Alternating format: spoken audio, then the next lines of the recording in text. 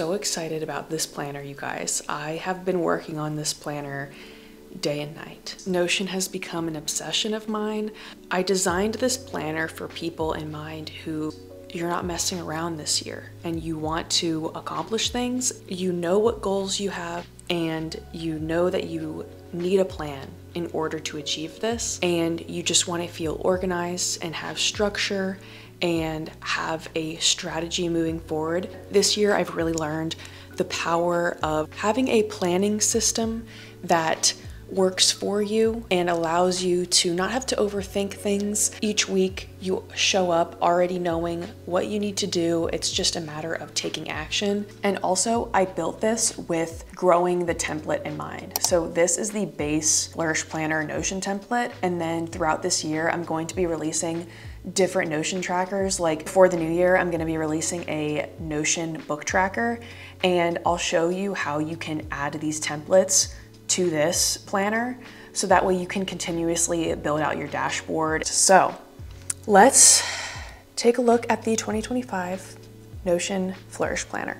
We are inside of the planner. This is the home page, the main dashboard. Here's the cover, and I included 20 different cover images. I have a bunch of different options for you to customize it, and you can add in whatever colors you want. And I also have these blurbs on top of each page, which just has quick instructions on how to use the planner. I have a full in-depth tutorial when you buy this that will just walk you through literally everything you need to know. But moving on. So over here you have your navigation. This goes to all of the different pages in the Notion template. Here you have a little yearly progress bar. So this is just how far we are into the year, month, week, and day. Then here you have your upcoming tasks. So this is filtered by this week. So this is going to show all of the tasks that you have scheduled due for this week or by the end of this week. And then you also have an archive here. So if you check something off, it'll just go into the archive. And also when you get this planner, it will be blank. So here you have all of your upcoming tasks. You have a little widget of a clock here. And then down here you have your 2025 goals.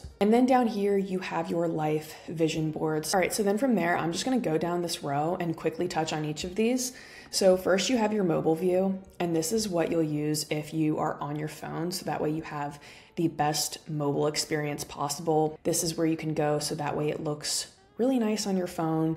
I put some quick actions here, and then down here you have your normal navigation. Then moving down, we have our life vision. So this will be the first thing that you fill out whenever you get your planner. And here I have 3 different pages. You have your life vision, your dream day in the life, and your strategy to get there. Each of these comes with prompts. It's basically like a little journal entry. So these are just really nice to have to kind of brain dump everything. So you have your things here, and then here you have your life vision board. These images actually populate from what you fill out down here. So this is the main thing you're gonna fill out in this section.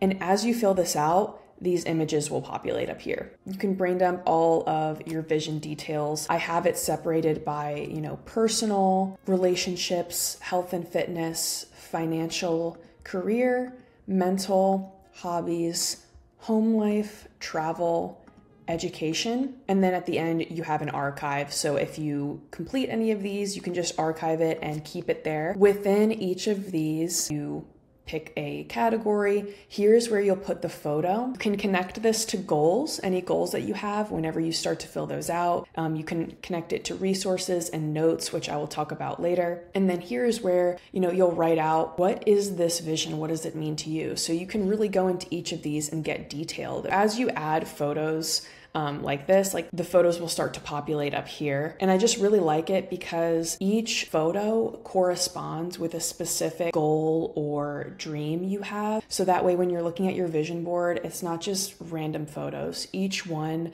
has meaning, and you can go into each one and really break it down. So moving on from there, you have your 2025 goals. So you have 2025 intentions, 2025 manifestations, and 2025 strategy. Once again, each of these has a prompt for you to follow, and it's going to help you when you're going down here to fill out your entire goal dashboard. Like the life vision section, you have your 2025 vision board, which is populated based on your goals. So this is where you'll fill out all of your goals. You'll just go down the line. So then you can see whenever you actually open up the goal, you can fill out all of this stuff here. You can add a category, a status, you can add a photo, which is what will populate your vision board up here. You can connect it to a vision. So just delete that and you can see you'll go to vision and you can connect it to any one of the vision items that you just filled out previously that we just talked about. So write a book, I would connect this to become a best-selling author. So I just think that's really cool that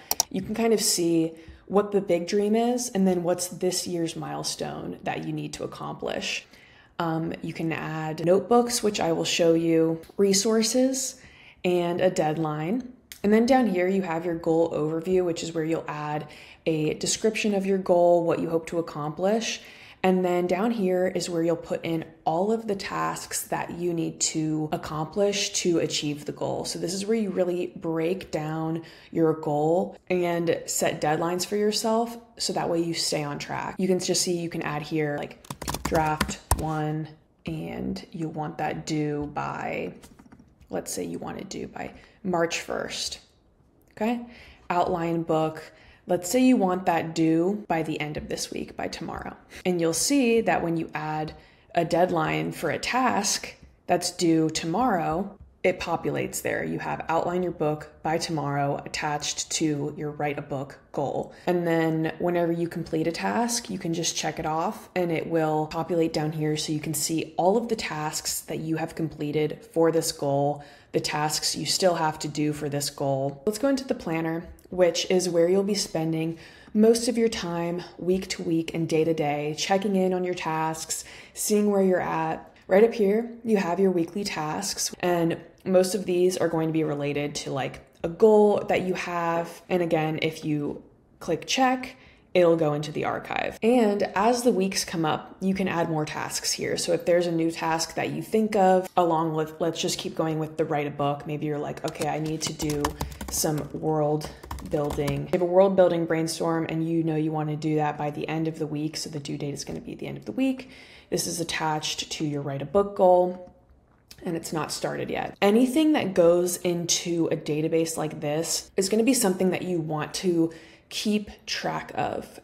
It's something that you want to save in your master to-do list database. I really wanted a place that was just a simple classic planner that wasn't connected to any databases. There was no like backlog. Like this is just a simple place to put your daily to-do list. And the way I envision myself using this and all of you is that you'll go up here and you'll see, okay, this week I need to outline a book, film a YouTube vlog, call a real estate agent.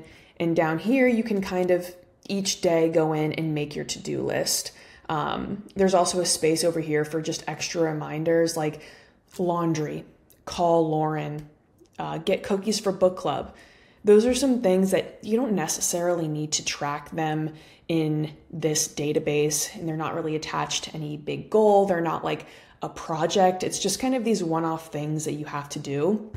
And so this is a place for you to put some of those things throughout the week, and then each day kind of map out what is your day going to look like.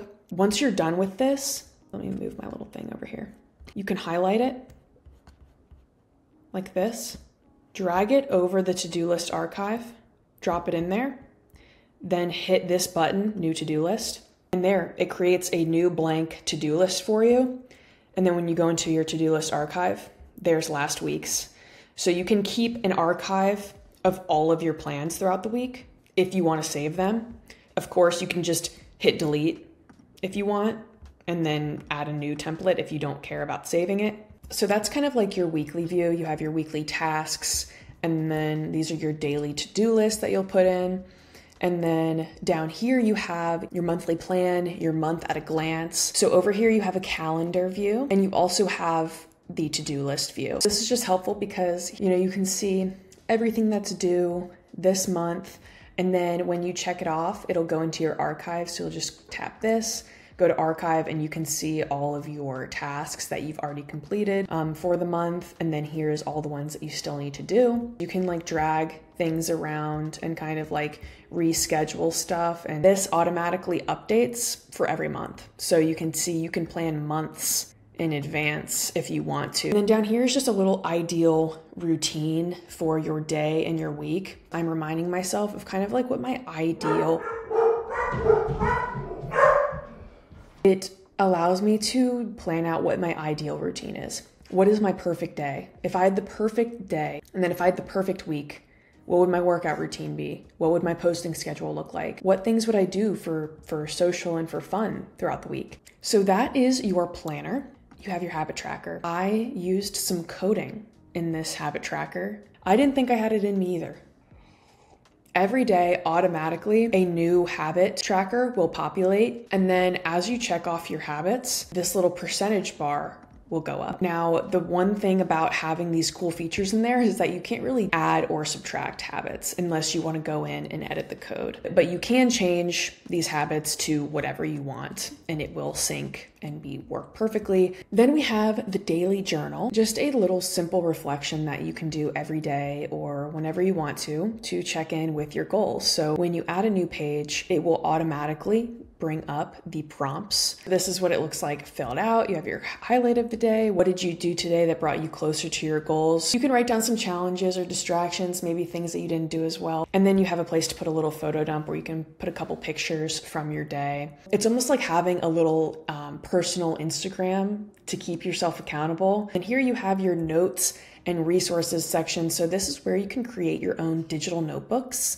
and your resource library. You can have different notebooks for different topics, different hobbies, goals. And when you create a new notebook, you'll see I already have a bunch of cover page options in there automatically for you in the template. And when you click into these, you can just drag one to be the front, and that will be the cover of your notebook. You can attach your notebook to a goal. Let's say that this is like fitness notes. You know, you want to take notes on some podcasts that you're listening to, right? And you can attach this to your goal to run a half marathon.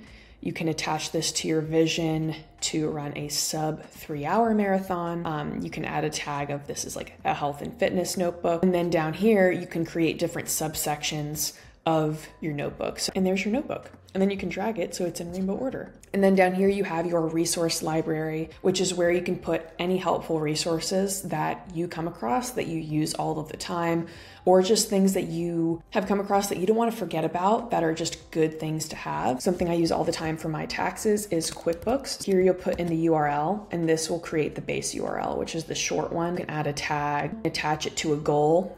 So monthly budget meetings, and attach it to a vision, which would be to make $1 million.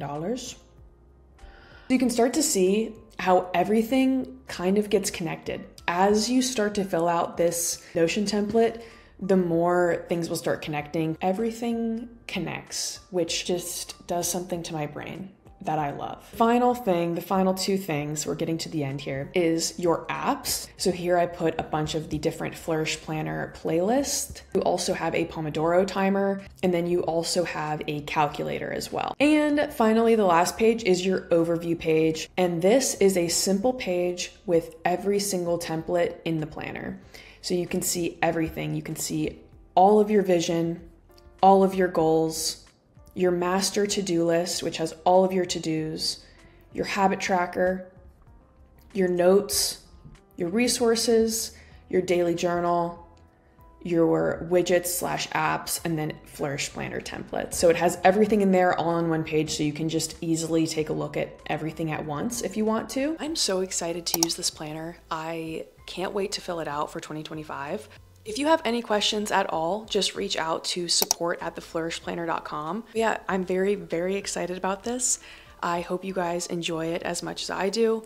And thank you guys so much for watching. I'll see you in the next one.